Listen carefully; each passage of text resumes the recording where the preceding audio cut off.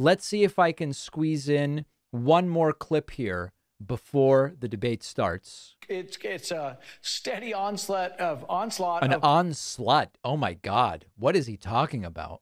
It's a steady onslaught. Oh God. Rand Paul jumping the shark. Propaganda. Just keep getting vaccinated so people don't believe them anymore. Because according to Dr. Fauci, you might need 10 vaccines, 100 vaccines. There's no limit to these people because they're not willing to look at the science. All right. An onslaught. Jeez. Edgy material from Rand Paul. Huh? I'm sort of shocked to hear that that's the direction he's going with his rhetoric.